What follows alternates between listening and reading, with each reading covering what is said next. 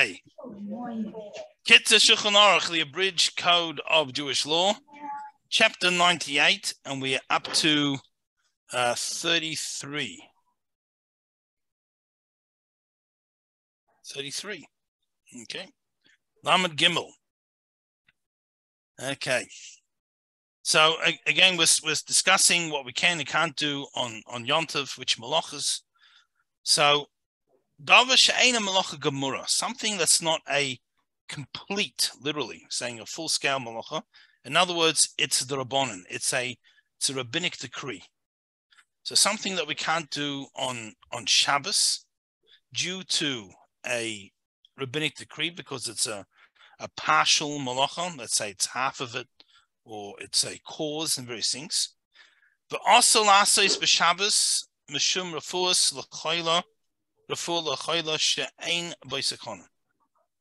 And you still can't do it, still not allowed to do it on Shabbos for a sick person who's not in danger. So a sick person who is in danger, God forbid, either for their life or a limb, of course, this overrides Shabbos, because nefesh overrides Shabbos. And then we'll have things that it's rabbinic, but it does override Shabbos. Let's say, for an example, a person who, they're not going to die, Baruch Hashem, but they're bedridden. They're still quite ill. And normally, we can't ask a non-Jew, rabbinic decree, we can't ask a non-Jew to do malacha, to do any of the forbidden acts for us. But in this case, for this person who's not well, we can ask. Or muksa, certain types of muksa, things that we can't move on Shabbos, a rabbinical decree to help protect us from breaking Shabbos. Perhaps we could move something muksa or use something muksa again for this person who's not well. So, but if we have something on Shabbos, even though it's not a full malacha, it's a rabbinic decree, but it's not something we can do for a sick person, for a chayla, for someone that's not well, then gam b'yontav rishon shel yontav, then also first day yontav, the gam shnei yomim tovim shel Rosh Hashanah, and on the 2 days of Rosh Hashanah, asur lasoisoi, it's forbidden to do them, kim al yedei goy, only through a non-Jew. We can ask a non-Jew. So anything like that, we can't do. Avol, however, the Yom Tov Sheni, on the second day Yom Tov, and again, most editions now have a brackets saying again, Chutz from Rosh Hashanah, except for second day Rosh Hashanah, because Rosh Hashanah is an exception to the rule of second day Yom Tov. Mutter lasoisoi gam al yedei Yisrael. You can even do them through a Jew. You can have a Jew do it. Something that's not a complete malach. And we're going to give some examples shortly. Let's just get the concept. Ava malacha gemura, but a full malacha. Also lasoisei l'chayla she'ein b'sakana. You can't even do for an unwell person who that doesn't have any danger. Afilul the Yom Tov Sheni. So those you can't even do second day Yom Tov. Kiyim al yedei goy, only through a non-Jew. The Yishlasa Shalas Chochem, and you should ask a rabbi about halachic authority exactly what you can do and can't do. So let's get some practical examples. Let's first sum it up, and we'll get some practical examples. So we'll go in reverse order of the book, because I think it'll make it a little bit easier for us to understand. Full blown malacha. Right? In other words, it's 100%, it's a full malacha, and it's malacha that you can't do for a patient that's not critically ill. So again, obviously the person's critically ill, we can do anything, or almost anything. Right? So we can't kill someone else, can't murder someone else. So for example, if someone needs a heart transplant and we don't have one available, you can't just grab someone else and kill them to take their heart. right? So there are certain things that are never overruled to save a life, right? But when it comes to Shabbos, if it's a life-threatening situation, pretty much everything is overruled on Shabbos in order to save a life. But if it's something that's not overruled for a regular sick person, and again, just to clarify, it doesn't have to be that the person at this moment is about to die. If we just give an example, let's say a diabetic who needs to take an insulin injection. So right now they're doing fine, right? You don't have to wait till it's 7 hours past when they need to get it, and now they start, falling into a coma, about to give them the injection. You can do things preventative, right? So you can give it to them when they can give it to themselves when they normally take it, right? So life-threatening doesn't mean that the person is going to pass away at this moment. It means even if, God forbid, it's going to develop to that situation if we don't deal with it. But then we have something, let's say, for example, a person has a very bad flu, and they're bedridden, and it's not comfortable. They're quite, they feel terrible, but they're not in any danger. So there will be many things that you could do for a person that was, God forbid, in a life-threatening situation. You can't do for this person.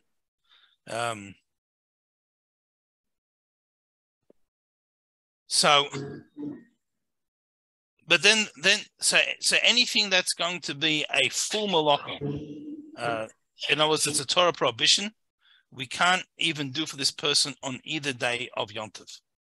Now, if it's something that's a rabbinical decree, so let's say, for an example, washing the entire body, right? So this person, they're not life-threatening situation, but they're quite unwell, and they will feel a lot better if they got properly washed, or they were able to wash themselves, because normally Yom Tov we can only wash the hands, the feet, and the face. We can't wash the entire body. So on first day Yom Tov, we could do this through a non-Jew, and second day Yom Tov, we could even do this through a Jew. So that would be an example. There's certain types of medicines that we can't mix, we can't prepare. And the reason we can't do it is rabbinical decree on Shabbos. We're worried that the person will come to grind the ingredients, right? I mean, today, most medicines we buy are pre-mixed. They're all, you buy the finished product. But it used to be people prepared, when you prepare the medicines, they would grind the various ingredients and mix it together, and maybe boil it and different things, whatever they had to do.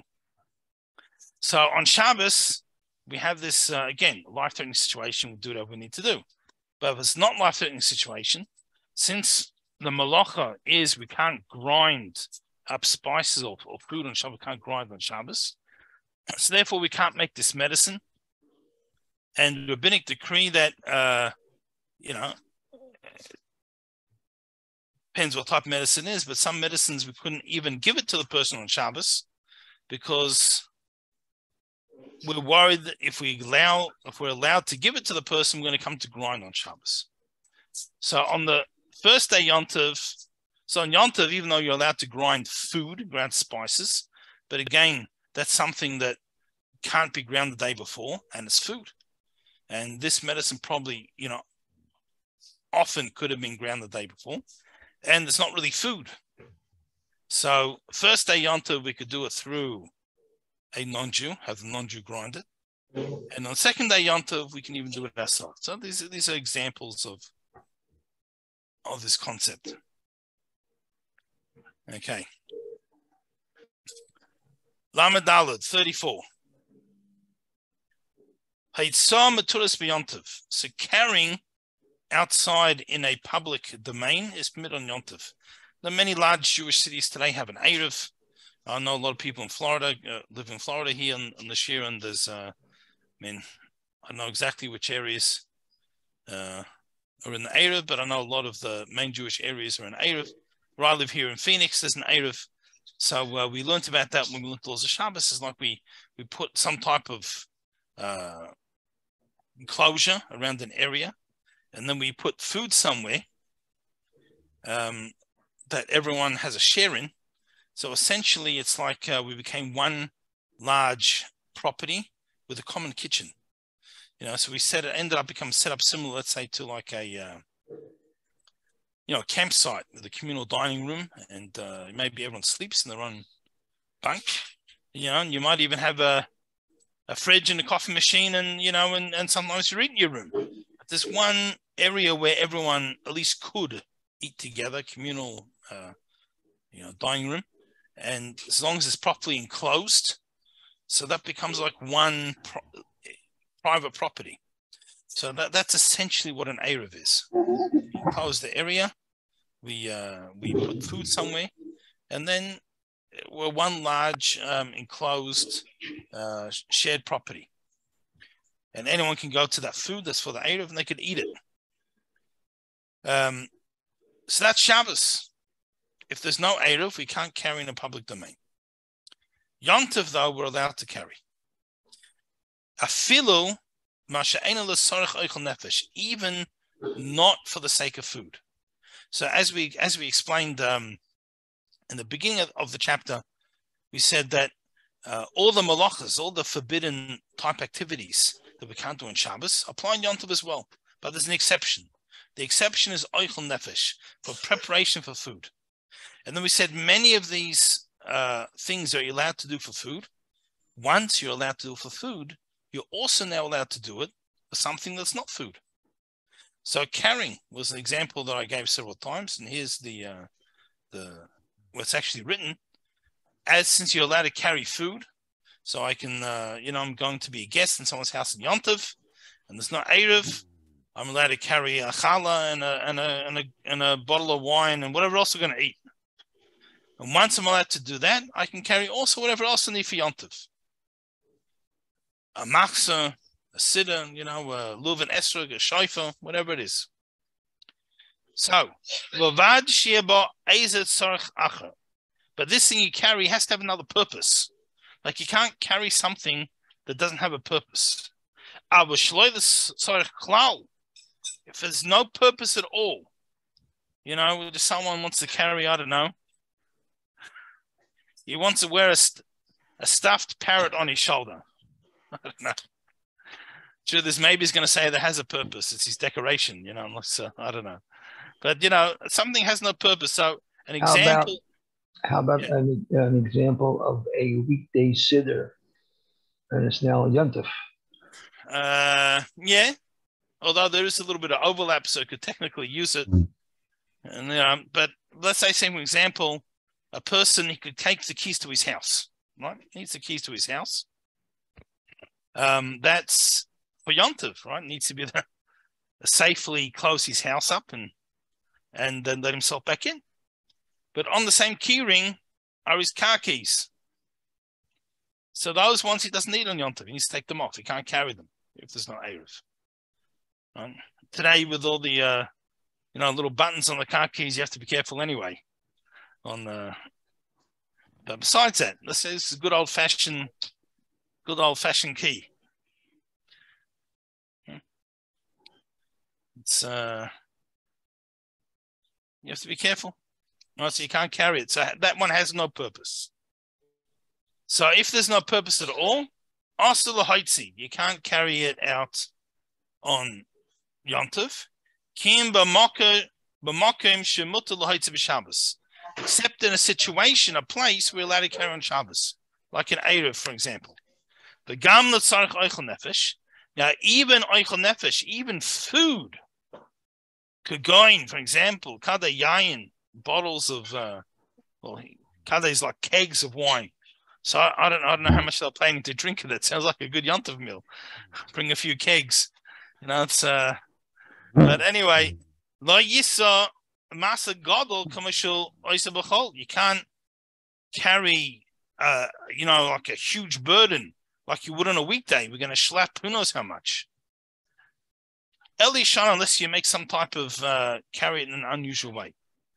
And if you can't change how you carry it, it's too heavy.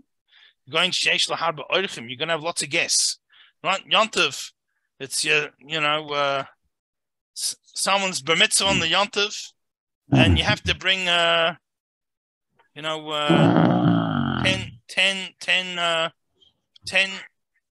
cartons of wine for all the guests. Just immediate family, right? Just some families works that way. It's that many people. So then you can carry it. If you need to take it on the little trolley, take it on the trolley, whatever you need to do, if you don't have any other way to do it. If you do have another way, we should try and, not to make it look like we're treating it as a weekday. Okay, Lamed Hay 35. All the malachas that we're allowed to do on Yontif. Now we said we're allowed to cook, we're allowed to do all these things, but this is for the needs of a human being, right? That's when we're allowed to cook for a human being. But for an animal, it doesn't work that way. Because what does the pasuk say? What does the verse say that allows us to cook? Should be done for you. But that we learn from this the terminology, lechem loyla behema. You means people, not animals. And therefore, asal vashel or lahaitzi eizdal behema. You can't cook anything, and you can't carry outside an aid of anything for an animal. Kamosh b'Shabbos, it's exactly like Shabbos. So this allowance to be able to do these things is only for a person. All right. Now we're going to even say within a person, within people, we also have limitations. Lamed Vav 36. No questions today. I'm getting worried. It's all right. Hope it's all clear.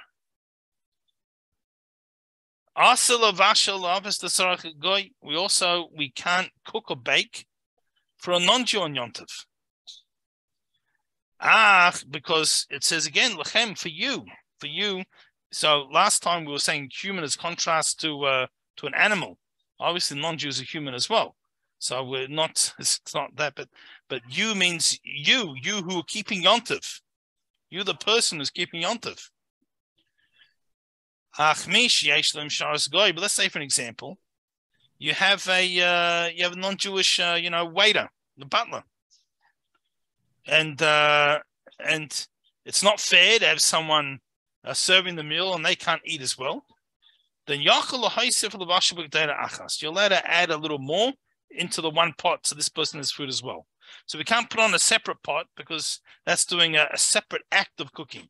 But once we're cooking for ourselves on Shabbos, and let's say we need 10 pieces, so you put in another piece. This person's also going to have a piece. So you cook 11, and that also then is for the waiter but the person is helping. Okay, but if you have a distinguished non-Jew, so we're going to see you can't even add. So you can't invite the president of the United States to your Yontif meal. Okay, and I'm not getting into politics as to whether the president is an important person or not. I think I'm hoping to say, but we presume he is, right? So you can't invite a distinguished person, and it doesn't have to be someone that distinguished. Then we can't even add. Right, we can't even add the food because what's going to happen is you can't cook especially for him. And once you haven't distinguished, so when it's the waiter, you chuck something in, obviously it's not nice to make the waiter work all through the meal and you can't eat anything. So you whack something in. Yes, it's for him, but you don't intend to cook for him.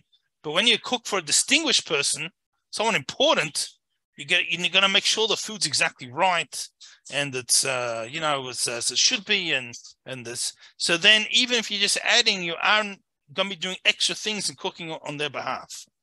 And not only that, even if you cooked for a Jew or you baked for yourself, right? I made myself nice fresh challah and a few steaks I was planning to have for myself. Ask the husband, go shachal imoy. I can't invite him to come and join me in the meal. This distinguished person. But someone who's not so distinguished.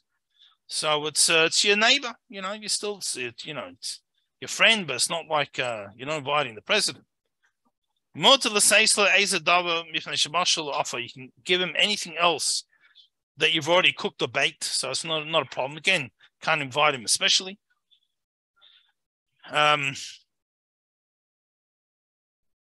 So that's for food to cook. Lafla is passed, but to bake bread, the filibush will go in Mishasa also. You can't even bake bread for the waiter. Why? Because bread is is much extra bother. So it's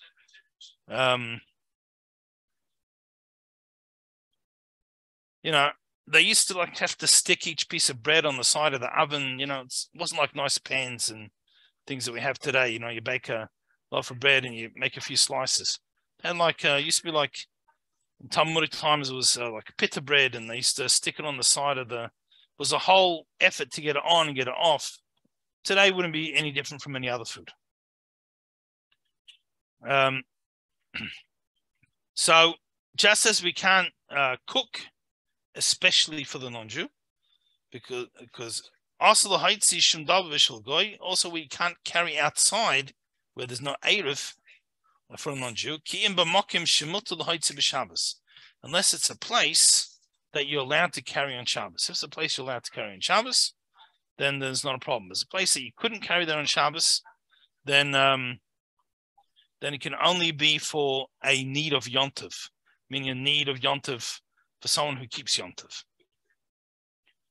Okay. Chapter 99. Any questions on chapter 98 before we move on to 99?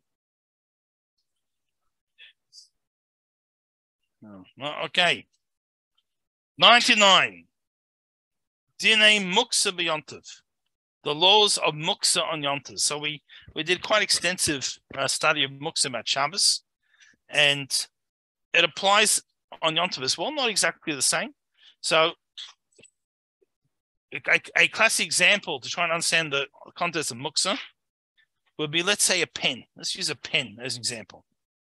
So the malacha, the forbidden creative activity that we can't do on Shabbos, and we'll talk about Shabbos first, and we'll apply it to Yontiv, is you can't write. Right? You can't write on Yontiv, on Shabbos. You can't write on Yontiv either, but let's talk about Shabbos. You can't write on Shabbos. So if a person was allowed to play, let's say, with this pencil, there's a lot of people, when they talk, they like to fiddle with a pencil or something. Then what's going to happen is while they're talking, they'll start doodling. A lot of people, people play pens, they doodle various things. And without realizing, they have now broken Shabbos. So since this pen serves no Shabbos purpose, there's no purpose for a pencil on Shabbos. So we're going to say that it is muksa. I can't move it on Shabbos. So since I can't move it, if I absentmindedly pick it up, so I've got the pencil and I go, whoops, muksa, and I put it down. I didn't actually do the malacha, as opposed to if I'm allowed to play with it, and then I do something absentmindedly, then I've actually drawn or written, and I've broken Shabbos, God forbid. So by making it muksa, this is a fence around the Torah. So it's anything that has no purpose on Shabbos, no Shabbos purpose, we say it's forbidden to use, and that's called muksa. So how does David? What about matches? Because matches you can't use on Shabbos, they're muksa, but Right. on Yantif. Right, so we're going to see these differences between muksa, Shabbos, and Yontif. So I just gave an introduction, concept how it applies on Shabbos, and now this chapter is going to tell us how it applies on Yontif. Right, so Aleph, kol muksa ha'asa b'tilta b'Shabbos. Anything that's muksa, which means you're not allowed to move it on Shabbos, asa gam b'Yontif. So we start with the general rule. It's also forbidden on Yontif. Except we'll have some exceptions. But in concept, just as it applies on Shabbos, it applies on Yontif. V'yesh omrim, and there are those that say, the gam muksa midas, or muksa machmas uns, mius, that there's also these other categories that, so das means that you, in your mind, you made it muksa. And mius means because they're repulsive. So give an example. So muksa for in your mind made it. In other words, there might be something that you could potentially have a Shabbos use. Actually, I want to give examples here. Be better with examples. So, even though those ones are permitted on Shabbos, nevertheless, asurim b'Yontif, you can't use it on Yontif. In other words, in a certain respect, we're being stricter with Yontif muksa than Shabbos muksa. Why? In everything else, Yontif is more lenient. Why all of a sudden are we being stricter? It's because as follows. We know that Shabbos is very strict. Everyone understands Shabbos is very strict. Okay, so there's certain things all of a sudden you're allowed to move on muksa. So let's have an example. Something that's mios, is disgusting.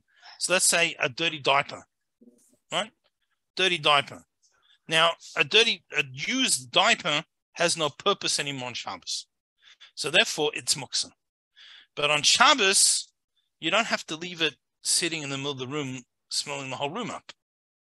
Or, it's you're allowed to go and take it and put it in the garbage. Right? Because removing something that's repulsive, that's we said we made when they made a decree on muksa, when they made the decree, they never put it on things like that. There is an opinion, and we're going to see how it actually applies, that on Yontiv we're going to be strict. Because since Yontiv is generally more muksa, if we start going with all the leniencies that apply to other things, then people will end up not taking Yontiv seriously and will do all kinds of malacha. So we have to be a little more strict on it because it's lenient, so people don't get too lenient. Right? And therefore, so what's an example how we apply this? Peiros shehiksa oisam l'schoya. You had fruit that you decided that you're going to sell them, right? So let's just keep it simple. Let's talk about apples.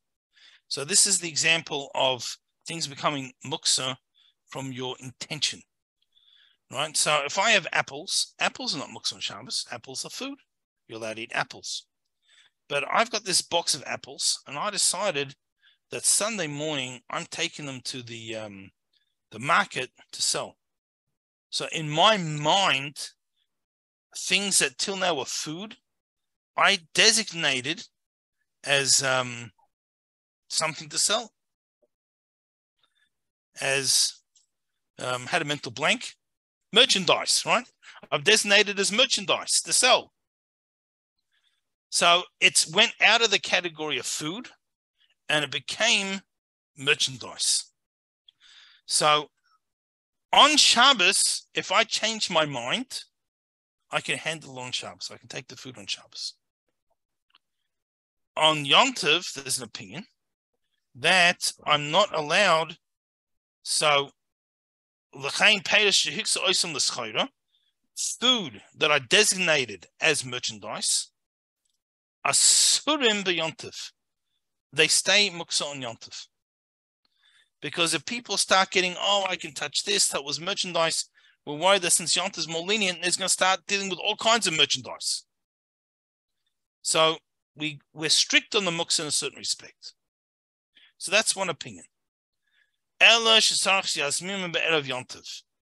have to be whatever they were designated before yontiv. So if they were designated to eat, no problem. If they were designated as something set aside for sale, that's it, finished. So if he says, this fruit I'm going to eat, those ones you can.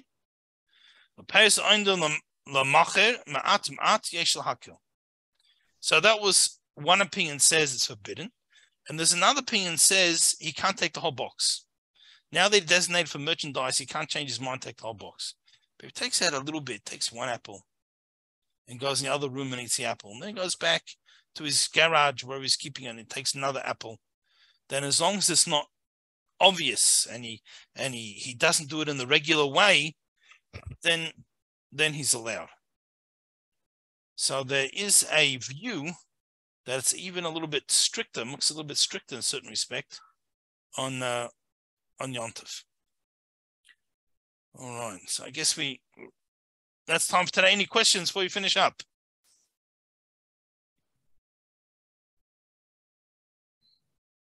All right. So I hope that means that it was all clear and not all confusing and boring. Yeah. But all right. So we'll continue tomorrow, God willing. Have a wonderful evening. Thank you, Rabbi. Thank you. Have a good day, everybody. Thank you, Take care. Rabbi. Thank you. Everybody. Bye.